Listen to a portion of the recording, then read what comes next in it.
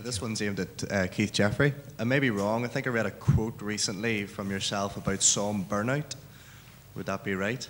I'm just wondering, something that Philip maybe touched on, that where do you see Psalm commemoration going in the future for Unionists? In 20 years' time, will it still be as prominent as what it is now? Well, I mean, there's a general problem about sort of commemoration fatigue. I mean, we're already seeing, I mean, with the Titanic, you know, which is, it's beyond, I was beyond collecting stuff and I stopped because it's beyond the sort of satire.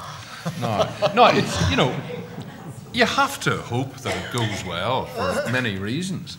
As no doubt they did in 1912. But, you're making jokes about the Titanic? I'm afraid so. But it's the same with the war. You know, I've spent quite a lot of my professional life studying catastrophic slaughter on an industrial scale, and it's important, but you know, it's not very nice.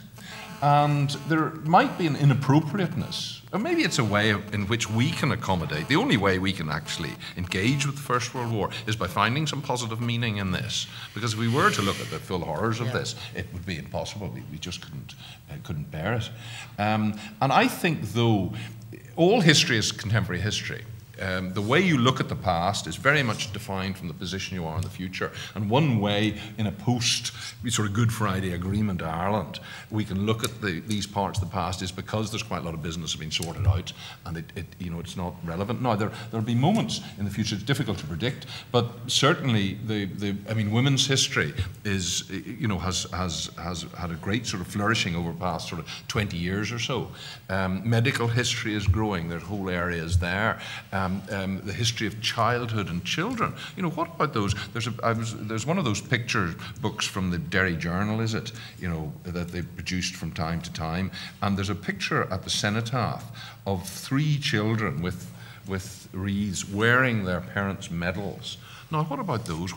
We know what's going on there. What did they think was happening? And of course, the sources are really difficult for that. Some of the sources, and some of the good sources, and we're perhaps using more of these, are sort of literary people writing novels. I was thinking, you were talking about your man Fitzgerald and the White Feather. There's a very interesting novel by St. John Irvine, who turns into this terrible sort of unionist ideologue in the end. But he's a home ruler. He's a Redmondite at the beginning of the war, and manager of the Abbey Theatre in 1916, spectates the rising, then goes and joins up. But he writes this autobiographical novel about a man who turns out to be managing director of the Abbey Theatre in 1916, and quotes an old radical pal from East Belfast, where he's brought up, who complains about the recruitment in the war, old men sending young men to die. It's the whole inappropriateness of these guys saying go, which Willie Redmond refused to do. And then there's this wonderful line, he says, and those wee bitches with their white feathers ought to be well scalped. Shame on them. But, you know, and you get a sort of vividness in that. And maybe those are the kinds of sources we ought to be looking more for.